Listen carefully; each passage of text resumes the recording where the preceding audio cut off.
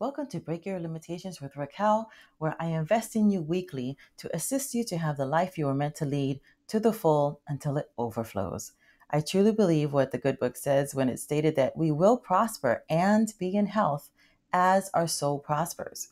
Our soul is our mind, will, and emotions. So weekly, I will bring you a nugget or two to empower your soul so that you can break through to your next level of success. So, how is your New Year's resolution going? I know. You probably haven't been to the gym as often as you said you would. Perhaps your diet totally fell off. Maybe you haven't started the business your heart has been craving, or even started saving for that amazing vacation you know you deserve. What if I told you that the 5 year plan so many people like to make or like to talk about can actually be completed in a year or less? What if you had the roadmap to finally make your New Year's resolutions a reality? You finally accomplish what you set out to do. Yes, I'm serious. You can shrink the timeline for your goals, and today I'm going to tell you how by focusing on what you would consider good timing. When you're thinking about the timing of things, there is a wisdom to that. And you know this is true if you have children. If you have a car, you're not going to give your 7 year old the keys to your car. It's not time for your 7 year old to drive yet. Your 16-year-old might have a license, but that doesn't mean that you want to entrust your car to your child just yet. There's a timing to it. But I don't want you to get so bogged down in the timing of things to use that as your excuse to procrastinate and put things off any longer. Some of the lies we tell ourselves about time are: it's not the right time because I have kids right now. It's not the right time because I got married. It's not the right time. I just got a new job. It's not the right time. My job is so hectic. No, it's not the right time. I have to lose weight first. It's not the right time. I don't look the part. No, it's not the right time. I don't feel ready. Strip away the power that you give over to "it's not the right time." There is a right time right now for something. What you need to focus on to really get in tune with this is: what is it? What is the right time right now for the next step?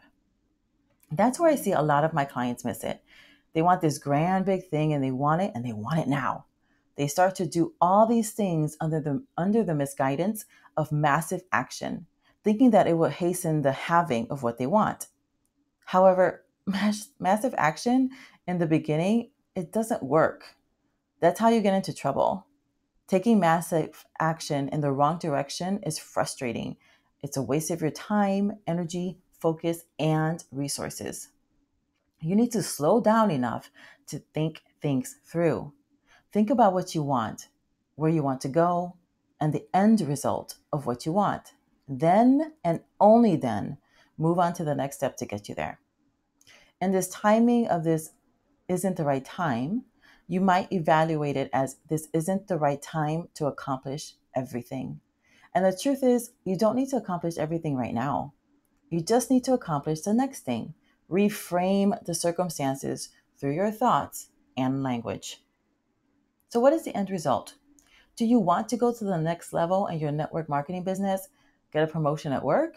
Do you want to move to another city or climate? What then is the strategy? If you want to do something like get a promotion, for example, what is the strategy to implement in order for you to receive that successful outcome? So let's go through this scenario.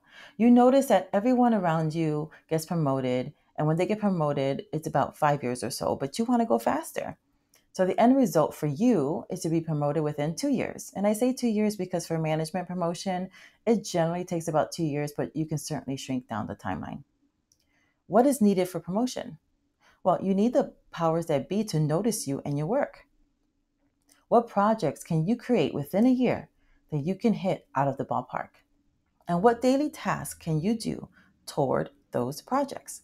So in this scenario, the roadmap to success is this: being promoted to management because the powers that be noticed you.